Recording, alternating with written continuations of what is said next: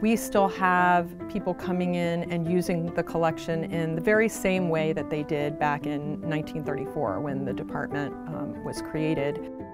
You name it, we've got it. As long as it has to do with Maryland, we've got it.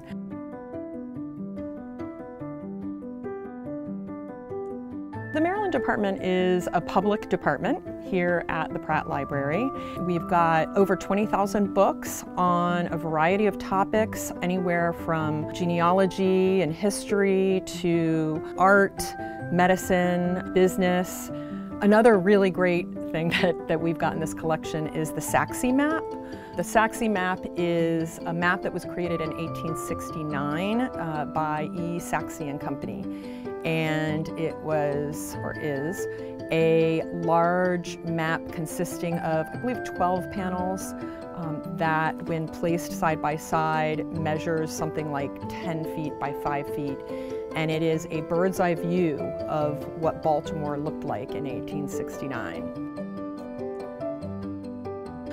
Our primary mission is access. You know, here, people can come, they can touch things, they can spend as much time as they want with things. Our ways of indexing things, whether it be our public catalog or, you know, our query card index or any other, you know, internal databases, whatever it is that we've used, obviously has changed over time. And so we're still finding things that aren't indexed anywhere and adding them. And whenever we do, generally the person who found it will send an excited email to the rest of the department and say, hey, I just found these really cool tax lists that I didn't know that existed.